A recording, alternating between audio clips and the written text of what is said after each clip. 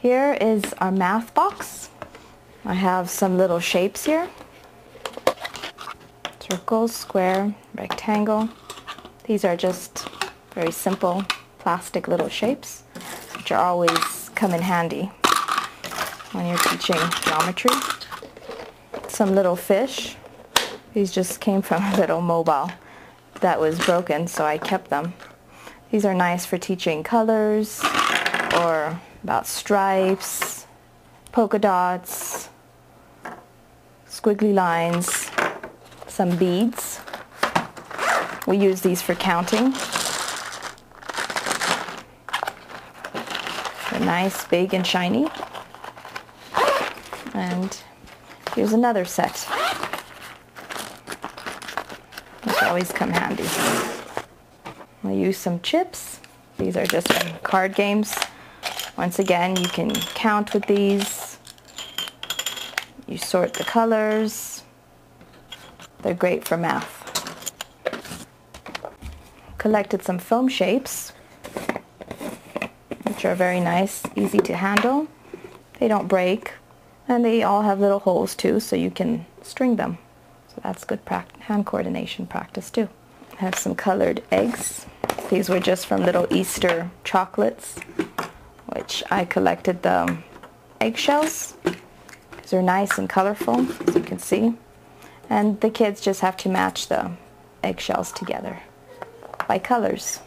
Pick-up sticks. Everybody knows this game. I use these for teaching numbers. What they love to do is, here are my numbers.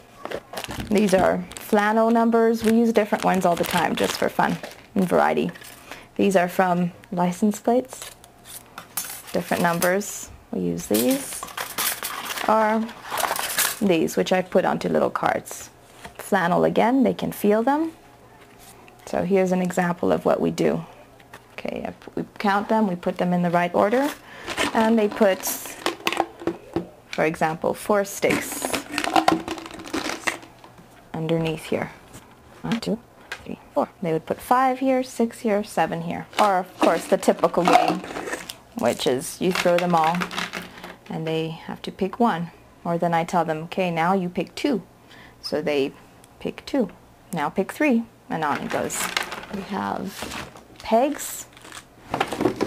We do a lot of counting with this. Or once again, making patterns. Green, orange, blue, and they follow the same pattern.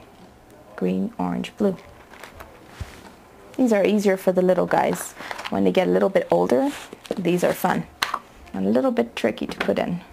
But these are great for counting too.